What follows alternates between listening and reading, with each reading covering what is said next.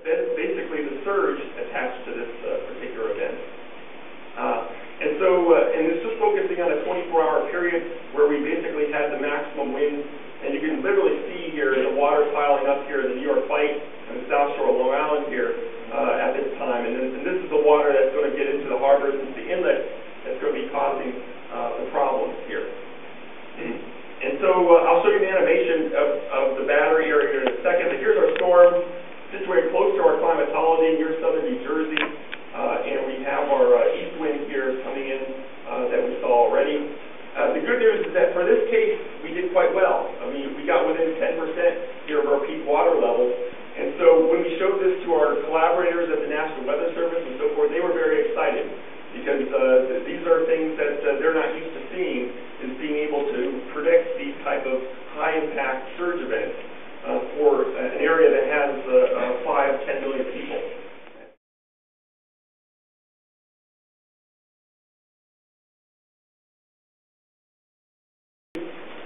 You can see this is an animation showing the water coming in, and then you'll actually see parts of the island here flooding as a result of the water going over.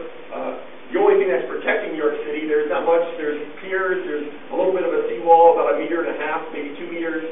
There's not much at all. And so if the water is anything over about 1.5 meters, it starts causing problems in that particular area.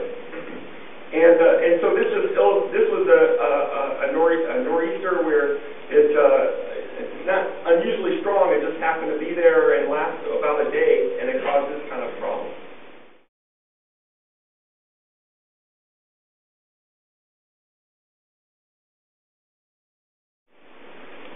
What about the South Shore? Well, the South Shore we've been struggling with regard to using AdCirc. And I'm going to show you some promising stuff here in a few minutes, but using the AdCirc model, we tend to underestimate the South Shore by about 1/4 to 1/2 meter. This is our grid on the South Shore. It looks impressive. There's a lot of nodal points here, but we're finding that it's taking a lot more than what you're seeing here. There's about 20,000 nodes here in the South Shore, and we're still under-predicting the surge here in this, at Lindenhurst, for example. So the blue line is the model, the red is the observed. So the question is, what's going on here at this point? And it's so difficult, in fact, that if you go to the NOAA site and you try to pull up a forecast of water level, and emergency managers have to deal with this every day, is that there's no point for the South Shore. You're not going to find a point to click a button and get the water levels because their model has even coarser resolution than what we have. So there's no way they could actually try to forecast what's going on down there. And simulating it using not AdCirc, but actually a different model called SDCOM. And it has the advantages that you can actually include more vertical levels and run it as well. But as this goes through here, we were very impressed as this was running because for the first time, we were able to see a realistic water depiction here on the South Shore. As I run through this again, what's going to happen is that you're going to see the red is basically going to be a high tide. And then as it goes, this is a high tide situation.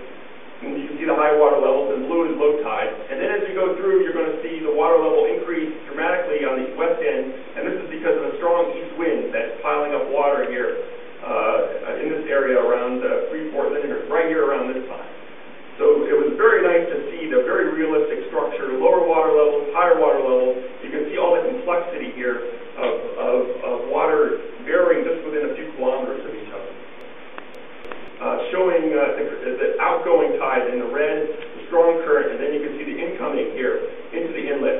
And then here comes our surge event with current vectors out of the east, and then flooding into the inlet, and that's what caused here our higher water level.